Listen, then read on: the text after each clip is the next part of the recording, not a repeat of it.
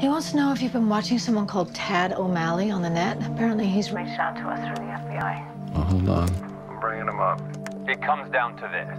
It's a mainstream liberal media lying to you about life, liberty, and your God-given right to bear firearms. Why would I watch this jackass, Scully? 9/11 was a false flag operation. It was a warm-up to World War III.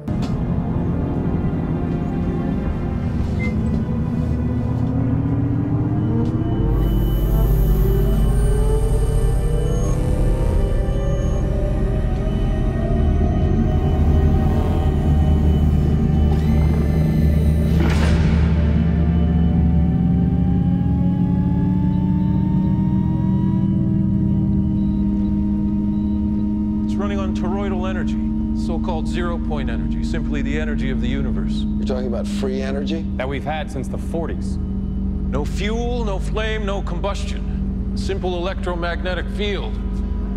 Technology kept secret for 70 years while the world ran on petroleum. Oil companies making trillions. What I'm going to show you next is the most unbelievable part.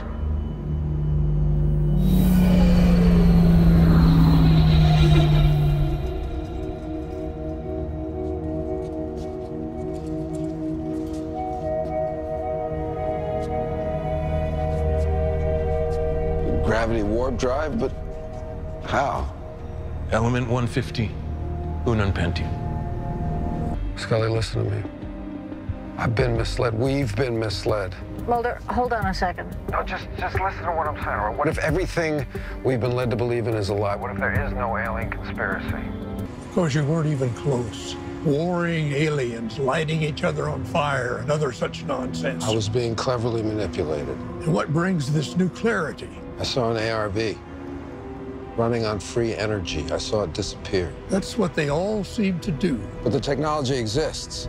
It's existed since Roswell, and it's been in use, being used on humans in human testing, the taking of men, women, and children that's misreported as alien abductions. Alien technology being used against us, not by aliens, not with aliens, but by a venal conspiracy of men against humanity. It's wasting my time. What are the tests for? A man of medicine. I didn't know how my work would be used. The lies are so great, Mr. Mulder. The truth must be unassailable. And let me tell the world. They'll make a mockery of us. And let me take that bullet. Roswell, that was a smokescreen. A government hiding, hoarding alien technology for 70 years at the expense of human life and the future of the planet. Driven not only by corporate greed, but a darker objective. The takeover of America. And then the world itself, by any means necessary, however violent, or cruel, or efficient. By severe drought, brought on by weather wars, conducted secretly using aerial contaminants and high-altitude electromagnetic waves. In a state of perpetual war. To create problem, reaction, solution scenarios to distract, enrage, and enslave American citizens at home. With tools like the Patriot Act and the National Defense Authorization Act, which abridge the Constitution in the name of national security. The militarization of police forces in cities across the U.S., the building of prison camps by the Federal Emergency Management Agency with no stated purpose, the corporate takeover of food and agriculture, pharmaceuticals and healthcare, even the military in clandestine agendas to fatten, dull, sicken, and control a populace already consumed by consumerism. And I encourage you all to go shopping more. A government that taps your phone, collects your data, and monitors your whereabouts with impunity.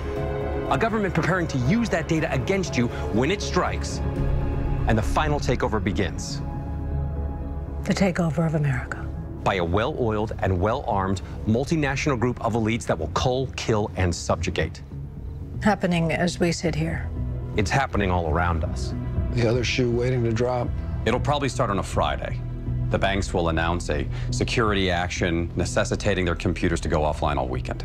Digital money will disappear. They can just steal your money? Followed by the detonation of strategic electromagnetic pulse bombs to knock out major grids. What will seem like an attack on America by terrorists or Russia. Or a simulated alien invasion using alien replica vehicles that exist and are already in use.